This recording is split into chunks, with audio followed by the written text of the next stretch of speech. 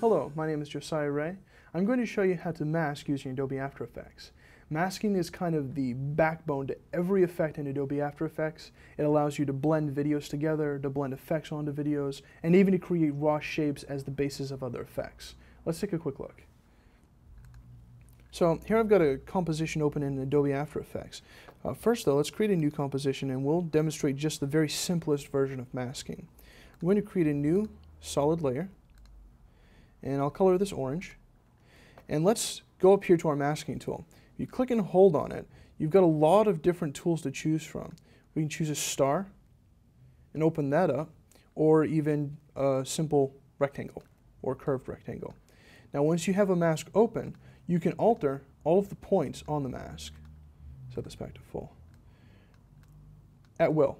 These are no different than drawing with a pen tool inside of Illustrator or something like that. In fact, you can draw a mask with a pen tool here as well.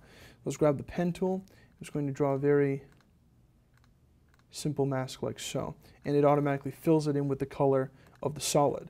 So with these masks, you can also animate them using the path property. Let's go ahead and open up that third mask that I just made. Put a keyframe for the path and we'll move forward, and I'm going to grab this and move it here. Kind of give it a little bit of a spin.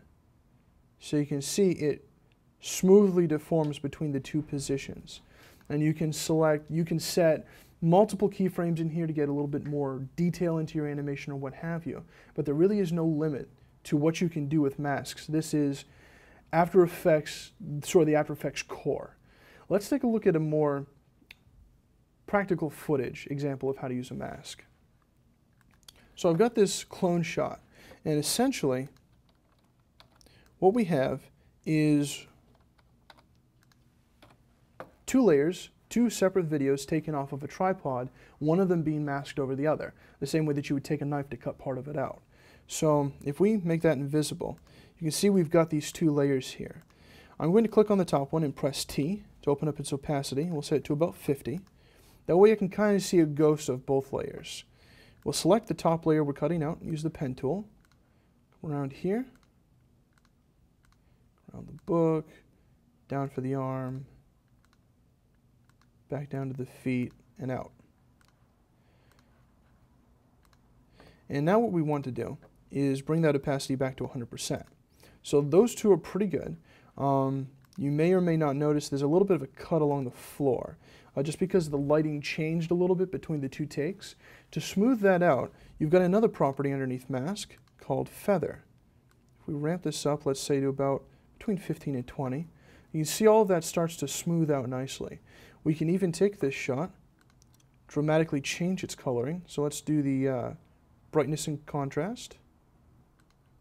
Increase brightness quite a bit.